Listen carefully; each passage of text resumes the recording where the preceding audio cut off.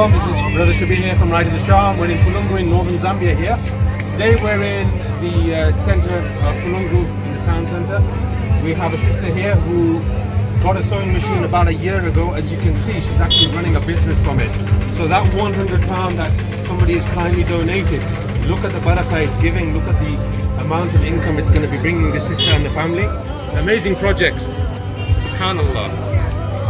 Jazakallah khair to everybody that's donated to this project. If anybody else wants to donate, have a look at ridersham.com, have a look at the Zambia deployment project or the Africa Aid Appeal project. It's £100, it's a zakah eligible project, life changing. That's all I can say. Jazakallah khair. Assalamu alaikum.